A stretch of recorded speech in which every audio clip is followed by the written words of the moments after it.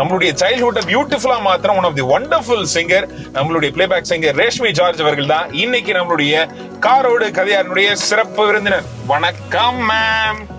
வணக்கம். அந்த ஃபர்ஸ்ட் வணக்கத்துல நான் நடுங்கிட்டேன்.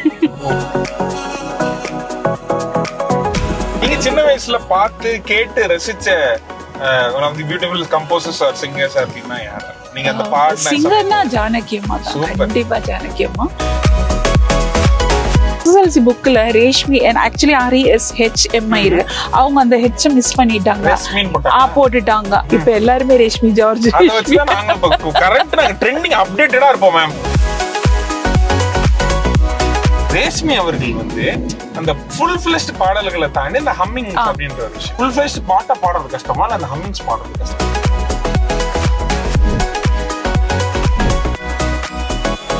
எல்லாரும் சொல்லுவாங்க அந்த பழைய ஆளுங்க எல்லாம் உட்காந்து எங்க காலம் வந்து, ஆனா நிஜமாவே சொல்றேன் அது பூமரா பேசுறது இல்ல. அது பாடகர்களோட எண்ணிக்கை ரொம்ப ஜாஸ்தியா இருக்கு. ரியாலிட்டி ஷோஸ் வருது, எல்லாமே ஜாஸ்தி இருக்கு.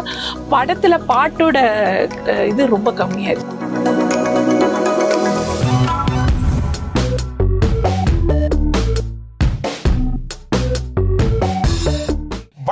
And welcome to another beautiful episode of Carodu kathaiyadu on Express Morning, powered by Pradee self-driven cars. The world have changed, but our service remains.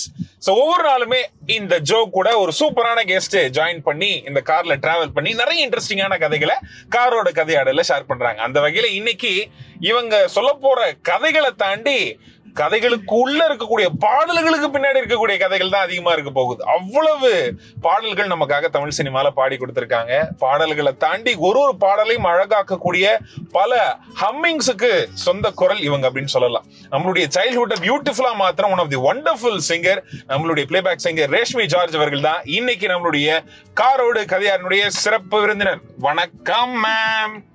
வணக்கம். அந்த ஃபர்ஸ்ட் வணக்கத்துல நான் நடுங்கிட்டேன். ரொம்ப நேரம் சாஃப்டா பேசிட்டு டக்குன்னு அந்த வணக்கம் சொல்லவும் ஒரு எனர்ஜி தேவை இல்லையா? ஊரை ஏமாத்தணுமா இல்லையா? அதனால அப்படி இப்படிதான் பொழப்பு ஓட்டிக்கிட்டு இருக்கேன். எப்படி இருக்கீங்க? சூப்பரா இருக்கேன். அப்புறம் என்ன ஸ்பெஷல் இன்னைக்கு? என்ன எப்படி போச்சு டே உங்களுக்கு? இன்னைக்கு டே இப்பதான் ஸ்டார்ட் ஆகுது. நான் நைட் ஷூட் முடிச்சிட்டு ஏர்லி மார்னிங் தான் வந்தேன். சூப்பர். அதுக்கப்புறம் சரியான ஒரு தூக்கம் இல்ல ஆக்சுவலி. பட் இருந்தாலும் நீங்க வரீங்கன்னு சொல்லவும் மிஸ் பண்ணிட கூடாது இந்த வாய்ப்பு அப்படின்னு. ஏங்கப்பா இவ்வளவு பாடல்கள் பாடுனதுக்கு அப்புறம் ஒரு சான்ஸ் யாரும் அவங்களுக்கு தெரிஞ்சிருக்குன்னா அதுதான். சோ எங்களுடைய சைல்ட்ஹுட் மெமரிஸ்ல பல அப்படி நீங்க சைல்ட்ஹுட் மெமரிஸ்னு சொல்லி சொல்லி என்ன ரொம்ப வயசான இல்ல மேம். நானே குழந்தை தான் மேம். இப்பவும் நான் சைல்ட்ஹுட்ல தான் இருக்கிறேன். அப்படி வச்சுங்க. சோ இப்பவுமே சரி, நான் கொஞ்சம் முன்னாடி ஒரு 10-15 வருஷத்துக்கு முன்னாடி இல்ல 10 வருஷத்துக்கு முன்னாடி ஒரு 7 வருஷத்துக்கு முன்னாடி சைல்டா இருந்தேன் இல்லையா? சின்ன சைல்டா. அப்பவும் சரி கேட்ட பாடல்களுக்கும் சரி. அப்ப நானும் சைல்டா பாடி இருந்தேன். கண்டிப்பா நீங்க சைல்டு பேக் சிங்கர் தான், நீங்க பிளே பேக் சிங்கர் கிடையாது. சோ அப்படி இருக்கக்கூடிய பாடல்களுக்கு எல்லாம் உயிரோட்டம் கொடுத்தா நான் பியூட்டிஃபுல் சிங்கர் நீங்க அப்படின்னு சொல்லலாம். சோ உங்களுடைய இந்த சிங்கிங் ஜர்னி ஃபர்ஸ்ட் எப்போ ஸ்டார்ட் ஆச்சு? எப்ப பாடகி ஆவீங்க அப்படின்னு சொல்லிட்டு நினைச்சீங்களா முதல்ல? இல்ல ஆக்சுவலி நான் சைல்டா இருக்கும்போது நான் பாட ஆரம்பிச்சேன். இப்போ ஒரிஜினல் சைல்டு கரெக்ட்டா? நான் ஒரிஜினல் சைல்டா இருந்தப்போ இல்ல நிஜமாவே வந்து ஒரு 4-5 வயசுல இருந்து பாடுறேன். Super super. சோ அது அங்க இருந்து ஆரம்பிச்சதுதான். பட் இதுதான் என்னோட ப்ரொஃபஷனா வரும்னு நான் நினைக்கல. ஏன்னா நான் ஸ்போர்ட்ஸ்ல தான் ரொம்ப இன்ட்ரெஸ்டடா இருந்தேன். என்ன ஸ்போர்ட்ஸ்? மெயினா வந்து ரிலேல அந்த தேர்ட் ஆள் நான் ஓடி போய் ஒரு கம்பு கொடுப்பாங்களா தானே? அதுல இந்த 3வது ஆள் தான் ரொம்ப ஸ்பீடா போனா அவங்க கையில தான் அந்த போட்டியோட இதுவே இருக்கு. அந்த இதுல கடுப்பு என்ன தெரியுமா? நம்ம ஓடுறது கூட ஓடிடலாம், நம்ம முன்னாடி ஓடுறவங்க வாங்க மாட்டானுங்க. குர்ரா குர்ரா குர்ரான்னு சொல்லிட்டு அது ஒரு தனி கஷ்டம். அதுல கொம்பு மிஸ் ஆகி ஓடி கொம்பு கீழ போட்டு ஓடி இருக்கீங்க. Super ma'am. So proud of you. Thank you. So அப்படிப்பட்ட ஒரு அப்புறம் லாங் ஜம்ப் இதெல்லாம் தான் என்னோட மெயின் ஐட்டமா இருந்தது. ஒரு கட்டத்துக்கு மேல என்னோட மியூசிக் டீச்சர் வந்து ஸ்கூல்ல நான் இதுவும் பாட்டுக்கும் போவேன் இதுக்கும் போவேன். சோ அப்படி இருக்கும்போது என்னோட படிப்புன்னு ஒண்ணு இருக்கு மேம் நடுவுல. அது வந்து சைடு. ஆமா, அதாவது சைடா இருக்கிறதெல்லாம் மெயினா மாத்தியாச்சு. பாட்டுக்கும் போவேன் ஸ்போர்ட்ஸுக்கும் போவேன். இந்த படிப்பு அது எத்தனை கிலோமீட்டருக்கு அந்த பக்கம் கிடக்கும் அப்படின்ற மாதிரி இல்ல. அது இதுக்காகவே வந்து என்ன கிளாஸ்ல வந்து லீடர் ஆக்கிட்டாங்க. நான் மொக்கதான். ஆனா ஆக்சுவலி நல்லா படிக்க நினைச்சானா படிக்கலாம். பட் எனக்கு இதுல எல்லாம் இன்ட்ரெஸ்ட். கிளாஸ் போக மாட்டேன், அட்டென்ட் பண்ண மாட்டேன். மேக்சிமம் வந்து இந்த பிடி ஹால்ல இருப்பேன், மியூசிக் அது இதுன்னு இருப்பேன். அதான் என்னோட மியூசிக் டீச்சர் வந்து வீட்டுல அப்பா கிட்ட கம்ப்ளைண்ட் பண்ணாங்க, இவளை இப்படி விட்டா சரிப்பட்டு வராது, அந்த மலையாளத்துல சொல்லுவாங்க சாரீரம் அப்படின்னு, அதாவது நம்மளோட குரல் வளம் போயிடும், வெயில்ல ரொம்ப போய் ஓடி எல்லாம் இது பண்ணிட்டு இருந்தா தெரியல. இல்ல மோஸ்ட்லி வந்து இப்ப ஸ்போர்ட்ஸ்ல இருக்கிறவங்க பாட மாட்டாங்க இல்லையா, அவங்களுக்கு அந்த குரலை பாதுகாக்கணும்ன்றது அதுல கிடையாது. இதுல வந்து ரொம்ப குரல் வந்து ரொம்ப சென்சிட்டிவான ஒரு விஷயம். அதுக்கு வெயில ஏன் வந்து தயிர் சாப்பிட மாட்டாங்க, ஐஸ்கிரீம் சாப்பிட மாட்டாங்க, அவ்வளோ கேர்ஃபுல்லா பாத்துக்கிற ஒரு விஷயம். ஸோ அதனால அவங்க வந்து என்னோட அப்பா கிட்ட கம்ப்ளைண்ட் பண்ணாங்க. அப்பதான் என் அப்பாக்கே தெரியும் இவ நிஜமாவே நல்லா பாடுவாளா அப்படின்னு. அப்படிதான் வந்து சோ அதோட என்னோட ஸ்போர்ட்ஸ் கரியர் க்ளோஸ். என்ன ஒரு PT உஷா ரேஞ்சுக்கு ஆக்கணும்னு என்னோட கோச் ரொம்ப ட்ரை பண்ணாங்க. அதுல மண்ணாளி போட்டுட்டாங்க என்னோட மியூசிக் டீச்சர், முந்திட்டாங்க அந்த விஷயத்துல. அப்படிதான் ஸ்டார்ட் ஆச்சு. அப்போ நீங்க சின்ன வயசுல இருந்தே இப்ப பாடிட்டு இருக்கீங்க அப்படின்னு, ஐ மீன் அந்த 5th ஸ்டாண்டர்ட், ஐ மீன் 5 வயசுலயே பாடியாச்சு. அப்போ 1st ஸ்டாண்டர்ட் அந்த ரேஞ்ச். அப்படி இருக்கிறப்போ ஒரு சிங்கருக்குமே வந்து ஒரு ஸ்பெஷாலிட்டி இருக்கும். இந்த கர்நாடிக்கோ இல்லைன்னா கிளாசிக்கலோ இல்லைன்னா வெஸ்டர்னோ அந்த வாய்ஸ்க்கு ஏற்ற மாதிரி உங்களுக்கு ஃபேவரட்டான ஜானர் அண்ட் ஐ எம் புலி இன் தட் அப்படின்னா அது என்ன? ஆக்சுவலி நான் இப்போ இருக்கிற ஒரு ஜெனரேஷன்ல தான் இந்த ஹெட் வாய்ஸ், செஸ்ட் வாய்ஸ், அந்த வாய்ஸ் இந்த வாய்ஸ் 1008 வாய்ஸ் சொல்றாங்க. அதே மாதிரி வெஸ்டர்ன் இதெல்லாம் நம்ம கல்ச்சருக்கு வந்து இப்போ நான் ஒரு கேரளால இருந்தேன். ஸோ அங்கே பேஸ் வந்து கிளாசிக்கல் தான். ஸோ சாங்ஸ் எல்லாமே பார்த்தீங்கன்னா ஒரு கிளாசிக்கல் பேஸ்டு இருக்கும் கண்டிப்பா. மெலடி இதை தவிர ஒரு வெஸ்டர்ன் ஜானர்ல வந்துட்டு நம்ம ஊர்ல அவ்வளோ சாங்ஸ் அப்போலாம் இல்லை, இப்போ தானே அந்த ஒரு ட்ரெண்ட் வந்துருக்கு. ஸோ அதனால அந்த மாதிரின்றது இல்லை, மெலடி தான் மெயினா வந்து மெலடி சாங்ஸ் தான் பாடுவேன். அந்த மாதிரி தான். நீங்க சின்ன வயசுல பார்த்து கேட்டு ரசிச்ச one of the beautiful composers or singers அப்படின்னா யாரா? நீங்க அந்த பாடின சிங்கர்னா ஜானகி அம்மா தான், கண்டிப்பா ஜானகி அம்மா.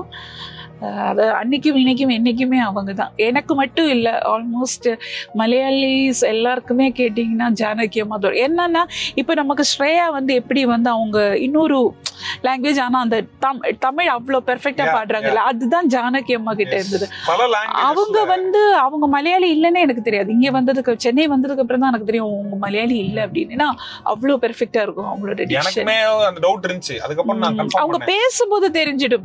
சுஷீலாமாவா இருக்கட்டும், சித்ரா ஜெயசியா இருக்கட்டும், சுஜாதா, இவங்க எல்லாம் பேசும்போது இவங்களோட நேட்டிவ் லாங்குவேஜ் தெரியும். ஆனா பாடுறப்ப சுத்தமா தெரியும். அவங்க வைக்கிற சந்தனத்தை வச்சு தான் மலையாளின்னு சொல்லிட்டு கன்ஃபார்ம் பண்ணிட்டு இருந்தாங்க. பாடுறத வச்சு பேசுறத வச்சு கூட நான் கன்ஃபார்ம் பண்ணல. அந்த அளவுக்கு பெர்ஃபெக்ஷனா நீங்க சொல்ற மாதிரி அவங்க அந்த இன்னொரு மதர் லாங்குவேஜ் மதர் டங்கா இருந்தாலுமே ஆனா அவங்க பாடக்கூடிய லாங்குவேஜஸ்க்கு அவங்க பண்ணக்கூடிய அந்த ஜஸ்டிஸ் வந்து அந்த அளவுக்கு கரெக்ட். சோ இப்படி நீங்க இந்த ஜானகி அம்மாவுடைய அவங்கள பார்த்து ரசிச்சு நீங்க ஃபர்ஸ்ட் அவங்களுடைய பாடல் ஒண்ணு எடுத்து பாடி இருப்பீங்கன்னா அது என்ன பாட்டா இருந்திருக்கும்? மலையாளம் தான், அஃப்கோர்ஸ் மலையாளம் தான். அது ஸ்கூல்ல படிக்கும்போது அந்த மாதிரி அவங்களோட சாங்ஸ் பாடி இருக்கேன், ஜானகி அம்மா சாங்ஸ் தான். சரி, இப்போ ஒரு ஃபுல் ஃபிளெஷ்ட் சாங்கா பாடுறதுக்கும் அந்த பேக்ரவுண்ட் ஹம்மிங்ஸ் எல்லாம் இருக்கு இல்லையா, ஒரு சில கோரஸ் வாய்ஸஸ் அந்த ஹம்மிங்ஸ் எல்லாம் இருக்குல்ல, அதுல நீங்க முக்கியமான பல பாடல்கள் பாடி ஸ்பெஷலைஸ் பண்ணிருக்கீங்க. ஆமா, அதுக்குன்னு ஸ்பெஷலைசேஷன், அதுக்குன்னு ஒரு மாஸ்டர் டிகிரி முடிச்சவங்க தான் இப்ப நம்ம பக்கத்துல உட்கார்ந்திருக்காங்க. ஏன்னா ஒரு ஃபுல் பாடல் பாடக்கூடிய சிங்கர்ஸ் நம்ம பார்த்திருப்போம். இப்போ வந்து ஒரு ஹம்மிங் பர்சன் அப்படின்னாலே நம்ம ரேஷ்மி ஜார்ஜ் எங்க இருக்காங்கன்னு பாருங்க அப்படின்ற மாதிரி தேடுற அளவுக்கு அதுக்குன்னு இவங்க சொன்ன மாதிரி. ஆமா, இந்த ரேஷ்மி ஜார்ஜ் எங்க இருந்து எடுத்துட்டு வர்றீங்க நீங்க? ஜார்ஜ் வந்து என்னோட அப்பா நேம் தான், பட் ஆக்சுவலி என்னோட பேர் வந்து ரேஷ்மி மட்டும் தான் இருக்கும். இதுலயும் என்னோட டீச்சர் ஒரு பெரிய தப்பு பண்ணிட்டாங்க. அந்த SSLC புக்ல ரேஷ்மி ஆக்சுவலி RESHMI இருக்கு, அவங்க அந்த H மிஸ் பண்ணிட்டாங்க, போட்டுட்டாங்க. அதனால இப்ப வந்து அந்த Facebook இன்ஸ்டால எல்லாம் பேஜ் வந்து ஹேக் ஆனதுனால அந்த சர்டிபிகேட் வச்சு பண்ண வேண்டியிருக்கு. அதனால என்னோட பேர் வந்து ரேஷ்மி ஜார்ஜ் ஸ்கூல்ல கொடுத்த பேர் வந்திருக்கு. இப்ப எல்லாருமே ரேஷ்மி ஜார்ஜ். இதே வந்து இந்த Facebookல வந்து உங்க அக்கவுண்ட் ஹேக் ஆகாம இருந்து உங்களுடைய நீங்க இந்த பர்த் சர்டிபிகேட்லாம் வச்சு இல்லாம இருந்துச்சுனா வெறும் ரேஷ்மி மட்டும் தான் அப்டேட்டடா இருக்கும். அத நாங்க பதிவு பண்ணோமா இல்லையா? ஆக்சுவலா என் பேரு ரேஷ்மி தான், RESHMI. ஓகே, அதான் ரேஷ்மி. இதுக்கு அப்புறம் நான் Reshmi please. Thank you. So Reshmi ma'am தான் இன்னைக்கு நம்மளுடைய அப்பாவை கூறு போடாதீங்க. ஆமா, ஒரு வாட்டி என்ன கூப்பிட்டா ஓகே, ஒவ்வொரு வாட்டியும் என்ன எங்க அப்பாவை கூப்பிட்டு உயிர் எடுக்கிற அப்படின்ற மாதிரி சொல்றீங்க, புரியுது? ரேஷ்மி அவர்கள் வந்து அந்த ஃபுல் ஃபிளெஷ்ட் பாடல்களை தாண்டி இந்த ஹம்மிங் அப்படின்ற ஒரு விஷயம் இதுல பாடுறது ஒரு ஃபுல் ஃபிளெஷ்ட் பாட்டா பாடுறது கஷ்டமா இல்ல அந்த ஹம்மிங்ஸ் பாடுறது கஷ்டமா? ரெண்டுமே கஷ்டம் தான். அது எப்படி அது கஷ்டம் அப்படின்னு இல்ல, நம்ம இஷ்டப்பட்டு நம்ம பண்ற ஒரு வேலை, அதனால கஷ்டம் அதனால கஷ்டம் இல்ல. இல்ல இல்ல அப்படி கிடையாது. ஆக்சுவலி எனக்கு இவ்வளவு ஹம்மிங்ஸ் வந்ததுக்கு காரணம் எப்படி ஆச்சுன்னா, நான் அந்த பாட்டுகள் எல்லாமே நான் ட்ராக் தான் பாடியிருப்பேன். ஸோ அந்த ட்ராக் பாடும்போது அதில் இந்த ஹம்மிங்ஸ் எல்லாம் ஆட் ஆயிருக்கும்.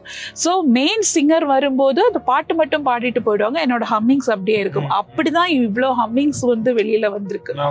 அவங்க அந்த ஹம்மிங்கை பாடல, இல்ல இந்த ஹம்மிங் நல்லா இருக்கு அது அப்படியே இருக்கட்டும், சாங் மட்டும் சிங்கர் வச்சு எடுத்திருப்பாங்க. அந்த மாதிரி தான் எனக்கு இவ்ளோ என்னோட லிஸ்ட்ல ஹம்மிங்ஸ் சேர்ந்ததுக்கு காரணம். இப்போ ஒவ்வொரு பூக்களுமே பாட்டே இருக்கட்டும், அது அந்த ஃபுல் சாங் சேச்சி பாடி இருக்காங்க, அந்த நடுவில் வர்ற ஹம்மிங் என்னோட ஹம்மிங், அது அவங்க பாடல. ஸோ அப்படி அப்ப எனக்கு அது ஒன்று ஆட் ஆயிடுச்சு, அதுவும் நேஷனல் அவார்டு கிடைச்ச ஒரு பாட்டுல. ஸோ அந்த மாதிரி நிறைய.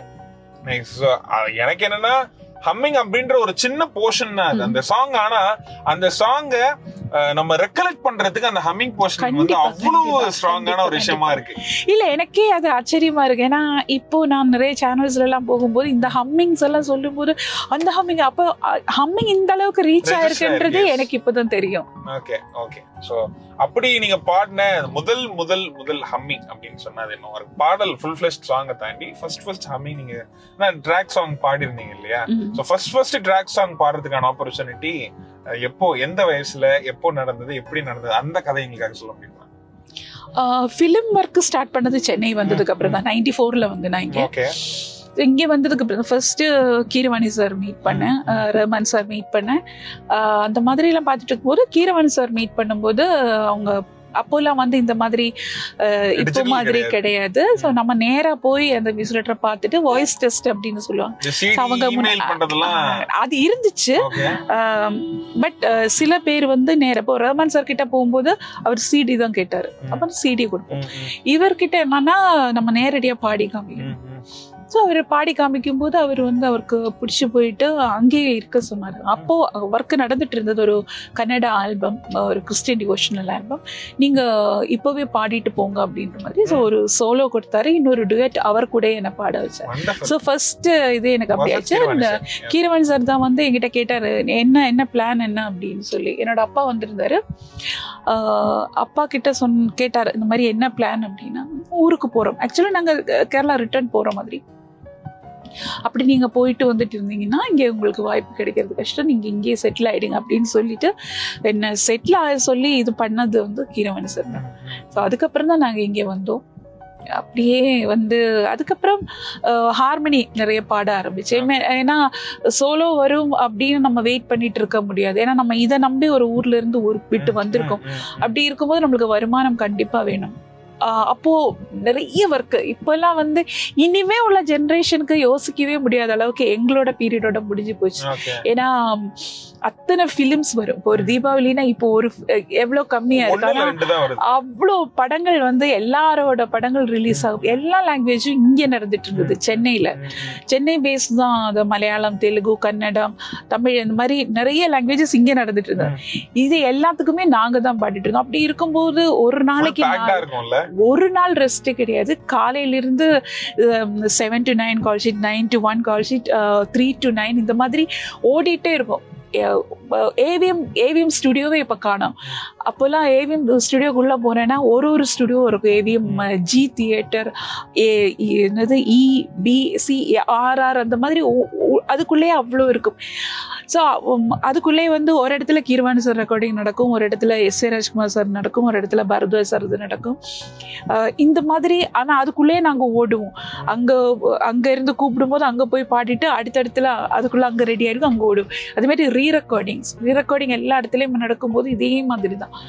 ஸோ அவ்வளோ ஹெவி ஒர்க்கு நாங்கள் பண்ணோம். அதாவது லட்சத்தை தொட்டிருக்கலாம், அவ்வளோ படங்கள் நாங்கள் ஒர்க் பண்ணியிருக்கேன். 30 வருஷத்துல இப்போதான் கம்மி ஆயிடுச்சு. ஆயிடுச்சு. அந்த ஒரு பீரியட் இருந்தது. அதே பீரியட் வந்து கண்டினியூ ஆயிருச்சா இன்னும் எக்கச்சக்கமான படங்கள் பண்ணிருந்தீங்க ஆயிருக்கலாம். பட் அந்த பீரியட் முடிஞ்சு போச்சு. அது நிஜமாவே வந்து எல்லாரும் சொல்லுவாங்க அந்த பழைய ஆளுங்க எல்லாம் உட்காந்து எங்க காலம் வந்து, ஆனா நிஜமாவே சொல்றேன் அது பூமரா பேசுறது இல்ல, அது முடிஞ்சு போச்சு. எல்லாருக்குமே தெரியும் படங்களோட இது கம்மியா இருக்கு, பாடகர்களோட எண்ணிக்கை ரொம்ப ஜாஸ்தியா இருக்கு, ரியாலிட்டி ஷோஸ் வருது, எல்லாமே ஜாஸ்தி இருக்கு. படத்துல பாட்டோட இது ரொம்ப கம்மியாயிருச்சு. எத்தனை பாட்டு இருக்கு? ஒரு பாட்டு அந்த காலத்துல 6 பாட்டு இருக்கு, 8 பாட்டு இருக்கும். இப்ப வந்து பாட்டே 2 பாட்டு 3 பாட்டு படமே இல்ல, படத்துல பாட்டே இல்லாத படங்கள் இருக்கு. இன்னொன்னு வந்து பாட்டோட லெங்த் வந்து ரொம்ப கம்மியாயிடுச்சு. ஏன்னா நம்ம இப்போ சோசியல் மீடியால இவ்வளவு செகண்ட்ஸ் பாடுறோம், அதே மாதிரிதான் இப்ப படத்துலயுமே வருது. ஒரு பல்லவி ஒரு சரணம் தான், ஒரு பல்லவி ஒரு சரணம் எத்தனை சிங்கர்ஸ் பாட வைக்க முடியும்? ஸோ இப்படி இருக்கும்போது பாட்டும் கம்மி ஆயிடுச்சு, பாடகர்கள் ஜாஸ்தி ஆயிடுச்சு, வாய்ப்பு கம்மி ஆயிடுச்சு. ஸோ நாங்க இது எல்லாமே அனுபவிச்சு லைஃப்ல. எல்லாம் கொடிகட்டி பிறந்த எல்லார்கிட்டையும், வித்யாசாகர் சாரா இருக்கட்டும், ரஹ்மான் சார் கிட்ட, ராஜா சார் கிட்ட, தேவா சார், சிற்பி சார், எஸ் ஏ ராஜ்குமார், இப்படி அப்போ எல்லாரும் எல்லா ஜாம்பவான்கள் கிட்டையுமே அவ்வளோ அவங்களோட கோல்டன் பீரியட் எல்லாமே நான் ஒர்க் பண்ணியிருக்கேன். வண்டர்ஃபுல். அது நீங்க அத சொல்றப்ப வந்து அப்படியே ஒரு டிராவல் பண்ணிட்டு நிஜமா, ஐயோ நிஜமா. ஏன்னா எங்களுக்கு சாப்பிட கூட நேரம் இருக்காது. அடுத்த ஸ்டுடியோ கொடும்போது ஆட்டோல உட்காந்து ஒவ்வொருத்தவங்க மடியில உட்காந்துட்டு ஏதாச்சும் மேக்ரனட் எல்லாம் இருக்கும், அங்க இருந்து போய் பஃப் வாங்கிட்டு சாப்பிட்டுட்டு அந்த மாதிரி எல்லாம் ஓடி மலையாளம் எவ்வளவு இருக்கு. ஐயோ ஒரு நைஸ். சரி, இப்போ நீங்க ஃபர்ஸ்ட் பாடுனீங்கல்ல, அந்த பாட்டுல வரிகள் ஞாபகம் இருக்கா உங்களுக்கு? அது வந்து ஃபர்ஸ்ட் பாடினது ஆக்சுவலி ஜேம்ஸ் பாண்டுன்ற படத்துல, S A Rajkumar sir music. அதுல ஃபர்ஸ்ட் சாங் ஆமா நந்தினி, அவங்க தமிழ்ல என்ன பேருன்னு தெரியல, பிரபுதேவ். அதுல வந்து எஸ்பிபி சார் கூட சாங் வெண்ணிலா இதுவும் பேசாம, தாமரை மேடத்தோட செகண்ட் சாங் அது. ஆக்சுவலி உங்களுக்கு அது ஃபர்ஸ்ட் சாங், எனக்கு ஃபர்ஸ்ட் அவங்களோட எஸ்பிபி சார் கூட, தாமரை மேம்க்கு அது செகண்ட் சாங். இதுவே ஒரு மேஜிக்கல் காம்போ தான் இல்லையா? அதுல இருந்து எங்களுக்காக ஒரு 2 வரி. வெண்ணிலா எதுவும் பேசாமலே நெஞ்சை நெஞ்சை கிள்ளிவிடும் தென்றலாய் வளர்ந்து தேகின்றது, இப்படி போகும் அந்த சாங். அதே படத்துல இன்னொரு சாங் பாடியிருப்பேன் ஸ்ரீனிவாஸ் சார் கூட.